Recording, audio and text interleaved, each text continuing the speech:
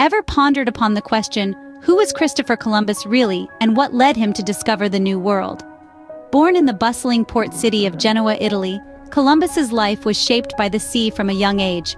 His father, a humble wool weaver, and his mother, Susanna Fontanarossa, were simple folk who lived a modest life. They had little inkling that their son would one day change the course of history. Columbus wasn't an only child. He had siblings who also played a part in his life's narrative. But it was the sea that captured young Columbus's heart.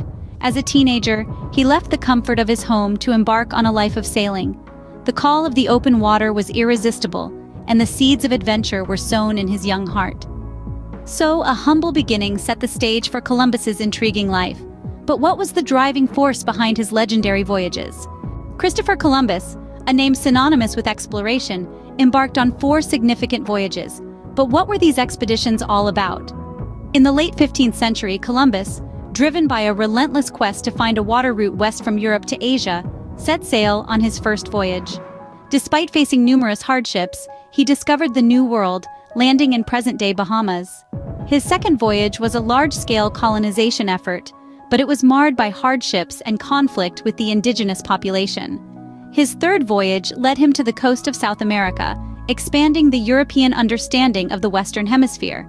However, this voyage also marked the beginning of his downfall, as he faced accusations of mismanagement.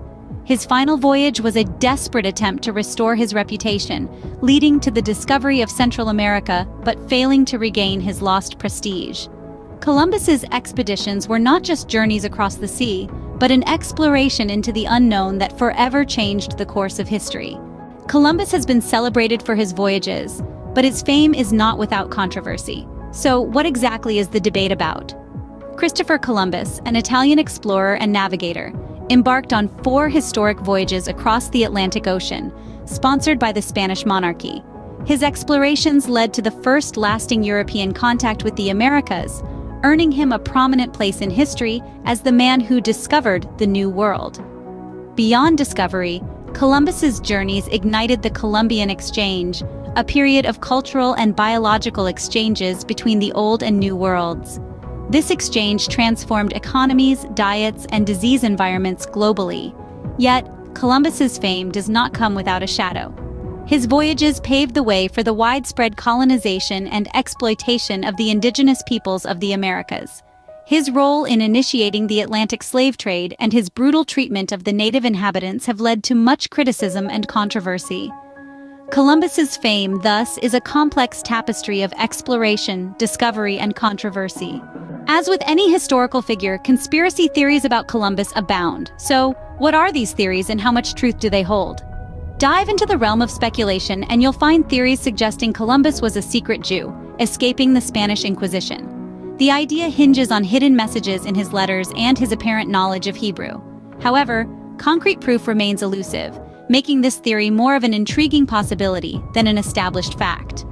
Another popular theory posits that Columbus already knew about America before his first voyage. Evidence? Columbus's maps, supposedly drawn from ancient sources, hinting at a pre-existing knowledge of the New World.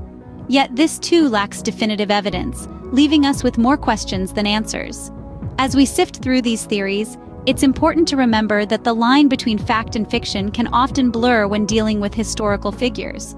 Columbus, an explorer shrouded in mystery, continues to ignite our curiosity and fascination centuries after his voyages.